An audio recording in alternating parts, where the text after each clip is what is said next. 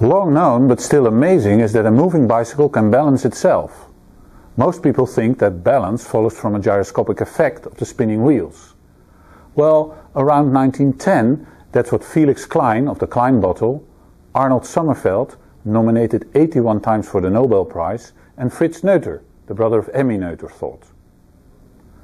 On the other hand, a famous paper from the 1970s by David Jones, published twice in Physics.Today, claims bicycle stability is also because of something called trail, where trail is the distance the front wheel trails behind the steer axis, just like in a shopping cart where the contact is behind the support axis.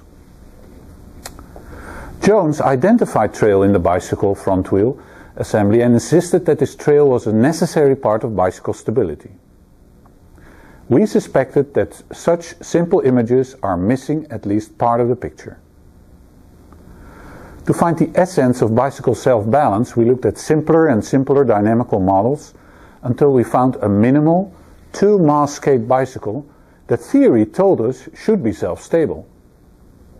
This bicycle has no gyroscopic effect due to counter-rotating wheels, and no trail.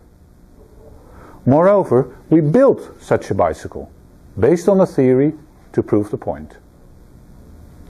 The bicycle, that is, a frame, two wheels and a steering assembly, proves that self-stability cannot be explained in any simple words. Bicycles are not stable because of gyros, because you can make a self-stable bicycle without gyros. We did that.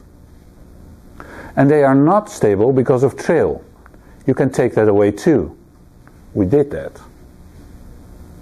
More positively, we have shown that the distribution of mass, especially the location of the center of mass of the front assembly, has a strong influence on bicycle stability. But so do gyros and trail. Why can a bicycle balance itself? Well, we have found one simple, necessary condition for bicycle self-stability, which is that such a bicycle should turn into a fall.